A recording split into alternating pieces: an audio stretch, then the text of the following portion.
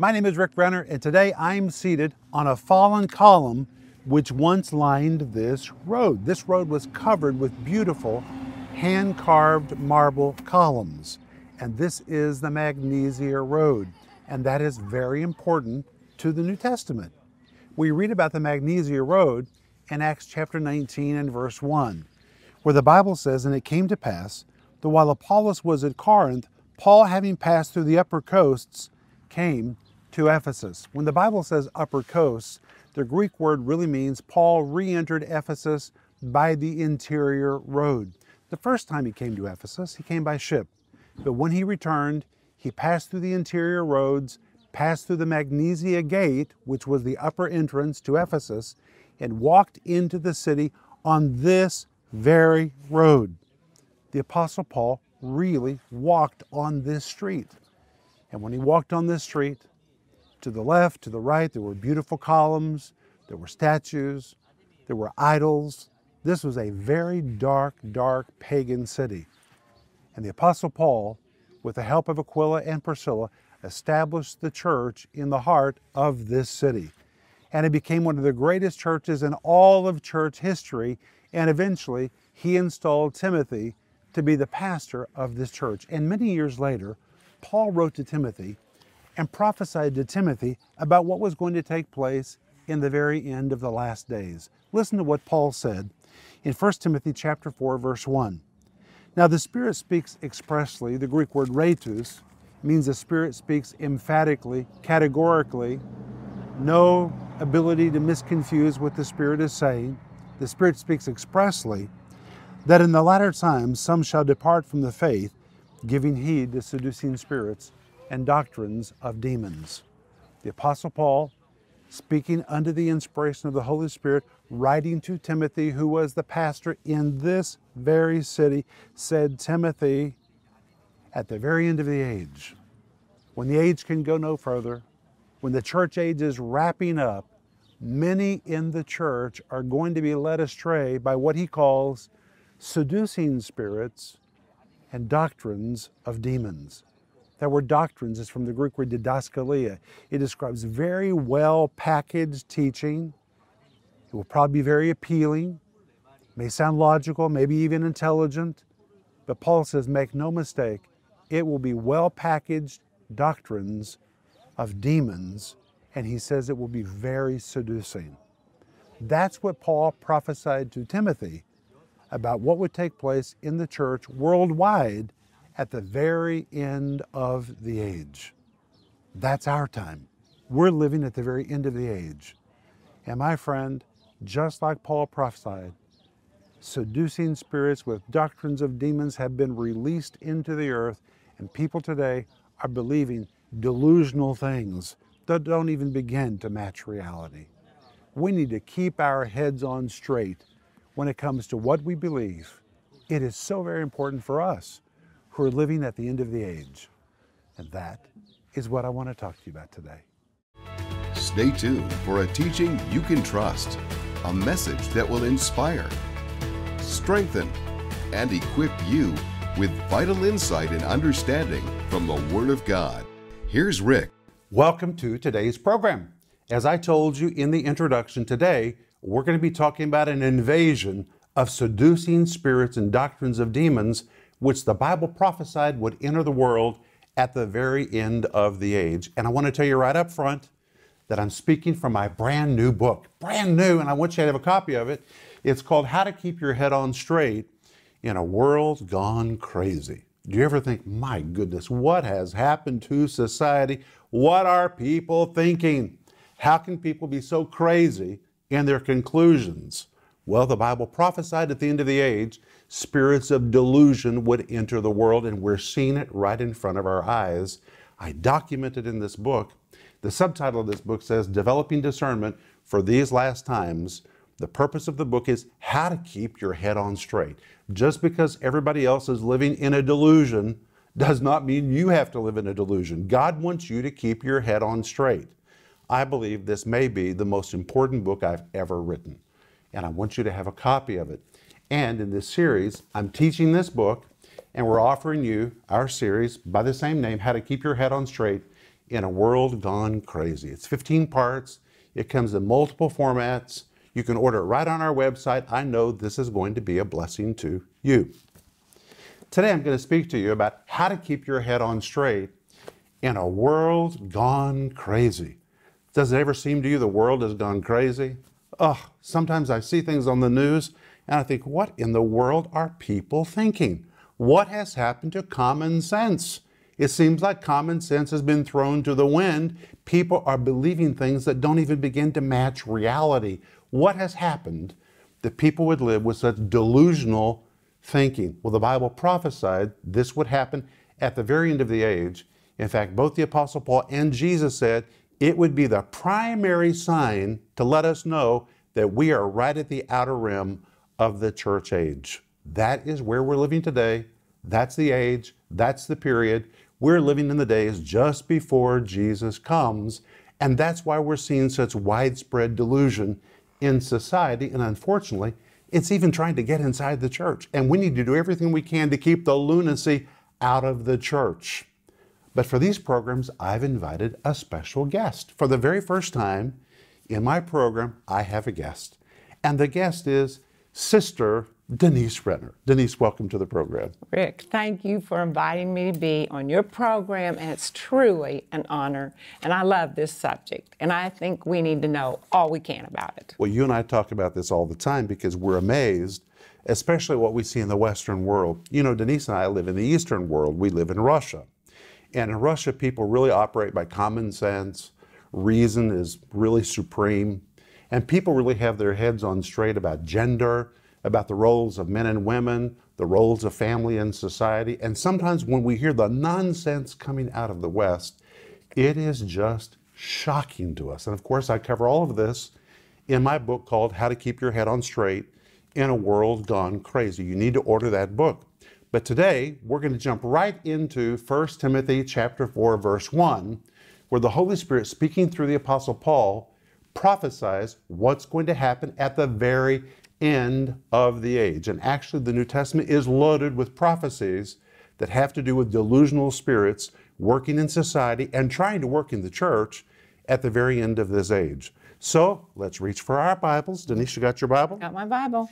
Reach for your Bible, get a cup of coffee, get something to drink, and let's go right to 1 Timothy chapter 4 and verse 1. And in 1 Timothy chapter 4 and verse 1, the Bible says, "Now the Spirit speaketh expressly, that in the latter times some shall depart from the faith, giving heed to seducing spirits and doctrines of demons." This must have been pretty shocking for Timothy, because even in his own time, he was already dealing with seducing spirits and doctrines of demons. You have to remember that the early church was born into a world of paganism, where there was all kinds of demonic activity and false gods and idol worship, so many strange doctrines of demons. Yet the Holy Spirit spoke in this verse and spoke in comparative language. It was almost the equivalent of saying, Timothy, if you think you're dealing with issues today, wait till you see what's going to happen at the very, very end of the age. At the end of the age, there's going to be an insidious plot that's going to be released against society and against the church beyond anything you have ever faced. So when we come to 1 Timothy chapter 4 and verse 1, of course the Apostle Paul is writing, but through him, the Holy Spirit points his prophetic finger 2,000 years into the future and prophesies what is going to take place at the very end of the age. So now let's look again at this verse. 1 Timothy chapter 4 and verse 1, and let's see what the Holy Spirit says. In this verse, the Holy Spirit says, "Now the Spirit speaks expressly that in the latter times some shall depart from the faith, giving heed to seducing spirits and doctrines of demons." When the Bible says the Spirit speaks expressly, this phrase in Greek is the word rhetos. It's where we get the word rhema. It describes something that is explicitly stated, something that is undeniable. I'm going to read you directly from my notes. Something spoken clearly, unmistakably, and vividly. Or something that is unquestionable, certain, and sure. And by using the word rhetos, listen carefully, the Holy Spirit makes his point unequivocally clear. The events he is about to describe in this verse are not optional. They are definite. They are really going to come to pass. They will surely come to pass, and therefore the Holy Spirit speaks rhetos in undeniable terms. And actually, you could translate the verse like this. Now the Spirit speaks in absolutely clear words. Or, now the Spirit speaks in unmistakable terms. Or you could translate it, now the Spirit speaks in the strongest and clearest of language. So now what the Holy Spirit is going to say is so important that He makes His point absolutely clear. There's no ability to confuse what He says in this verse. The word rhetos, to speak in undeniable terms, the strongest and clearest of language. He's describing something definite that surely will come to pass. And the verse says, now the Spirit speaks expressly that in the latter times some shall depart from the faith.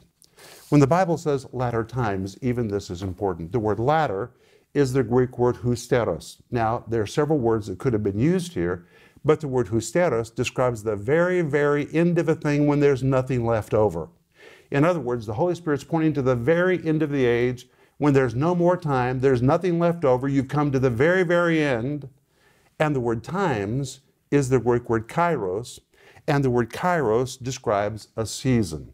Well, when you take these two words together, husteros, kairos, it really describes the very, very last season or the very end of the church age. So now the Holy Spirit is telling us one of the signals that will tell us we're living in the very, very end of the age.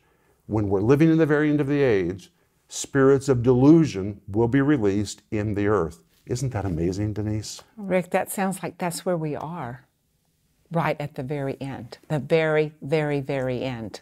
Well, we are. In fact, the Bible says in 1 Timothy 4, verse 1, now the Spirit speaks expressly that in the latter times, some shall depart from the faith. And Denise, I think it's so encouraging. It doesn't say everybody's going to depart from the faith. There's a lot of people really pressing into the faith and pressing into the Bible, and we're very grateful for that. But this verse says some shall depart. And isn't that interesting? Because in this verse, the Holy Spirit is speaking futuristically. He's pointing to the end of the age. Shall depart. That word depart is also very, very important. It is the Greek word aphistemi, and I want to read to you directly from my notes what the word depart means. This is very important to this verse. The word aphistemi is a compound of the word apo and histemi. Apo means away and histemi means to stand, but when compounded, they form the word aphistemi, which means to stand apart from, to distance oneself from, to step away from, to withdraw from, to shrink away from, and it is this very Greek word from which we derive the word apostate or apostasy. So when the Holy Spirit talks about some shall depart from the faith, this departing depicts a departure that takes place very slowly over a period of time, and it pictures a person who changes his position and withdraws from what he once believed. This departure occurs so gradually that those who are in the process of departing may not even realize they are in transition. This is not a rejection of faith. This is a departure from the faith. This departure occurs so gradually that little by little, bit by bit, they're backing away from what they once believed and they're moving towards something very different. This means the departing the Holy Spirit prophesied in this verse does not refer to a blatant, outright rejection of the faith. It describes something much more subtle than that. It depicts a gradual, step by step, almost unnoticeable departure that occurs over a period of time, a very slow withdrawing and change of position. That's what the Holy Spirit's prophesying in this verse. And look what else it says. It says, some shall depart from the faith. Well, very interesting that in Greek, the faith has a definite article that is profoundly important. That tells us this word faith does not refer to faith for miracles or faith for finances or faith for the miraculous or faith for anything. It's talking about the faith. The definite article means it is describing doctrine or the long-held, time-tested teachings of Scripture. And according to this verse, what the Holy Spirit is prophesying, this means at the very end of the age, there will be some, not everyone, but a notable some, who will begin to depart from the clear teaching of Scripture, little by little distancing themselves from God's truth to embrace something new that has captured their attention. Listen very carefully to these words. Again, this does not mean people will outright reject the faith. It says they will depart from the faith. There's a big difference between rejecting and departing. Rejecting is deliberate, departing is slow, and can even be unintentional. People that are slowly distancing themselves from what they once believed, they're shrinking back from positions they once held, and the Bible says they're doing it because they're giving heed to seducing spirits and doctrines of demons. Well, what does that mean, giving heed?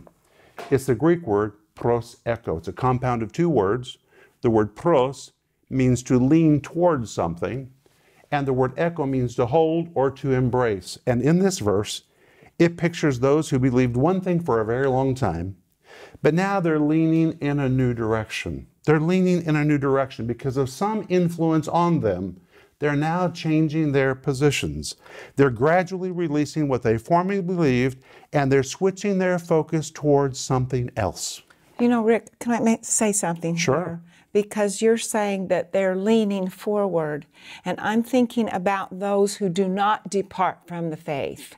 We're going to have to lean more forward to the Word of God and to know what the Holy Spirit is saying, to know Him more intimately so that we understand Him better and don't depart. Well, that's absolutely right. But in this verse, he's talking about people that are departing. So that's really our focus. And it pictures people that are slowly releasing what once was familiar, precious, and dear.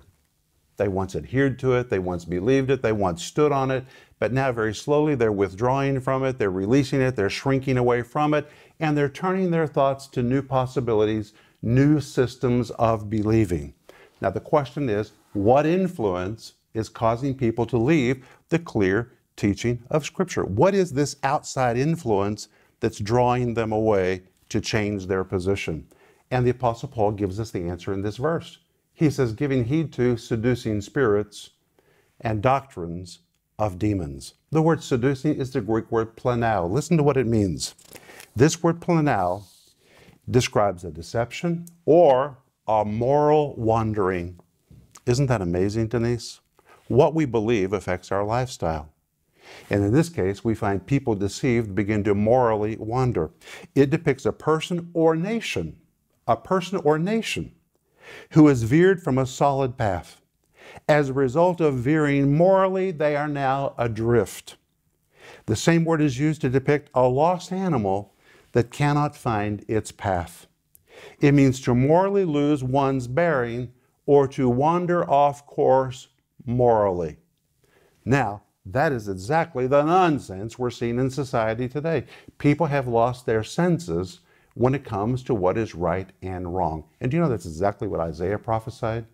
In Isaiah chapter 5, he said, at the end of the age, people will become so morally confused, they will call evil good and they will call good evil. It describes a day when society will just become morally adrift. That is the time we're living in, my friend. And the Bible says it is a result of seducing spirits, trying to lead people off track, to lead the solid path they once walked upon, leading them in another direction. And the Bible says this error will be packaged as seducing spirits and doctrines of demons. The word doctrines is the Greek word didaskalia. The word didaskalia describes very well refined teaching, very well packaged teaching. In other words, when it's presented, the error will sound logical. The error will appeal to the flesh. People will listen to it and say, wow, that's a possibility maybe I should consider. But Paul says, make no mistake, behind that well-packaged new system of thought that is being promoted is the activity of demons. The word demons, the Greek word daimonion. It literally describes evil spirits, demons, devils, and the ancient world generally believed that demons thickly populated the lower regions of the air and that these spirits were the primary cause of disaster, suffering, and actions of insanity. Insanity. That's why I say to you, you need to keep your head on straight in a world gone crazy.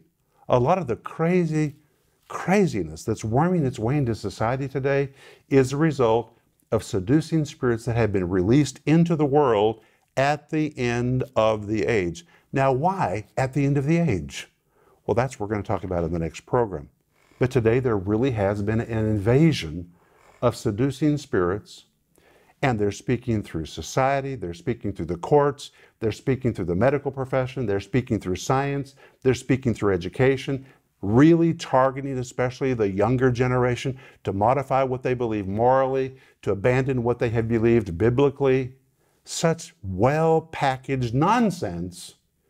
And the Apostle Paul prophesied this would occur in 1 Timothy chapter 4, verse 1. So let's read the whole verse again. Now the Spirit speaks expressly that in the latter times some shall depart from the faith, giving heed to seducing spirits and doctrines of demons. But I really like what Denise said. Those of us that are not departing, we need to really press into truth. That was a great word, Denise. No, thank you, Rick. You know, I'm just thinking, because it says deceiving spirits and doctrines of demons. So there's going to be deception. People are going to be doing things that they do not. They're going to be deceived. They don't know that they should not be doing that. They're going to believe this well-packaged thing that you're talking about. And we've just got to know Jesus better and better and better. Well, we've got to know the Bible. And yes. Because when you know the Bible, it gives you the ability to judge what's right and what's wrong. This is our stability. That's what we're going to see in the next program. We've got to stick with the Bible. That's right. But Denise, we're out of time. Oh, that went fast. It's been great to be with you. And I want to tell you that you really need this book, How to Keep Your Head on Straight in a World Gone Crazy. It really will help you be fixed. It will help you be rooted in Scripture and have the ability to recognize what is right and what is wrong. And that's very important for us that are living in the end of the age, because seducing spirits are at work. But I'll be back in just a moment, and I'm going to pray for you.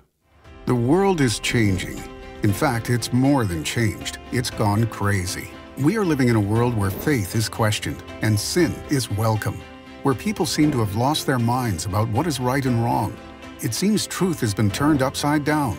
In Rick Renner's new book, How to Keep Your Head on Straight in a World Gone Crazy, Rick reveals the disastrous consequences of a society in spiritual and moral collapse. In this book, you'll discover what Christians need to be doing to stay out of the chaos and anchored to truth. You'll learn how to stay sensitive to the Holy Spirit, discern right and wrong teaching, how to be grounded in prayer, and how to be spiritually prepared for living in victory in these last days. Leading ministers from around the world are calling this book essential for every believer. And right now, it's available for just $15, online and in stores wherever books are sold. You can also order the 15-part teaching series when you call or go online right now. Rick takes you deep into New Testament prophecies about the end of the age and what you need to do to sail successfully through turbulent end-time waters. Available in digital or physical formats starting at just $24. Get the book, How to Keep Your Head on Straight in a World Gone Crazy, for just $15, online and in stores wherever books are sold. And don't miss this powerful teaching series. Call now, 1-800-742-5593, or go to Renner.org to order. Get yours today. My name is Joe Renner, coming to you from Moscow, Russia. And I want to say thank you for watching today, and thank you for your support. It's because of ministry partners like you that we're able to distribute quality Bible teaching around the world. And because of your support, we're not only able to air these programs by television, we're also able to translate Christian books into other languages.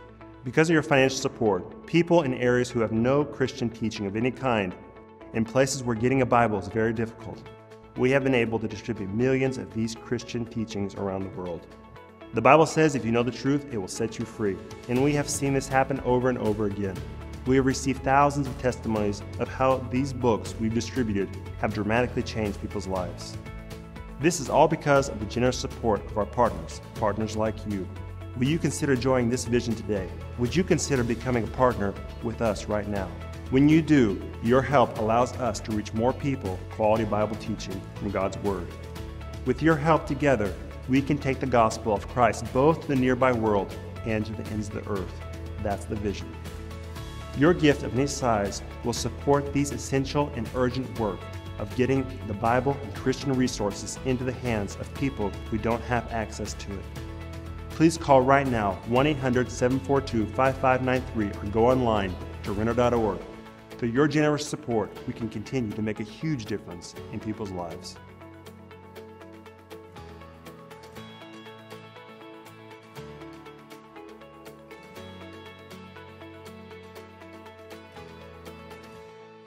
It has been so good to be with you today with Denise. We have really enjoyed opening the Bible with you.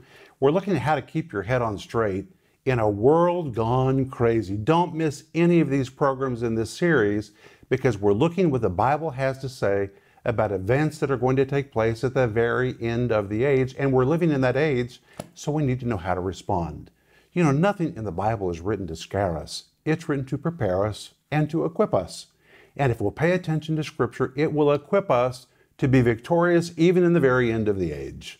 By the way, I'm speaking to you from my book, which is called How to Keep Your Head on Straight in a World Gone Crazy, Developing Discernment for These Last Days. Order your copy. This is a book you're going to be really glad you got a hold of. We're also offering you our series by the same title, 15 parts, How to Keep Your Head on Straight in a World Gone Crazy. It's based on these programs. It comes in multiple formats. You can get all of this by going to our website. And if you need prayer, remember that we're here for you. We would love to put our faith with you. We're waiting for the phone to ring so we can pray with you right now. But Father, we thank you in the name of Jesus for the wonderful Word of God. We thank you that you did not lead us alone, but you've given us the Word, you've given us the power of the Holy Spirit. We have everything we need to sail through this season successfully and with power. We thank you for this in the powerful name of Jesus. Amen. Well, it's been such a pleasure to be with you. And when we come back, we're going to see what Jesus had to say about the end of the age. Jesus had a lot to say about one of the main signs that would alert us that we're living in the very end of the age. But as I close, I want to remind you of Ecclesiastes 8:4. It says, where the word of a king is, there's power. Let God's word release its power in your life today. And I'll see you in the next program. Rick Renner Ministries is proclaiming the gospel of Jesus Christ through every available media to the uttermost parts of the earth. Discover the many ways you can help us make a difference in lives around the world with the Word of God. We invite you to partner with us in teaching, strengthening, and rescuing lives for the glory of God. Together, we can make a difference that will last throughout eternity.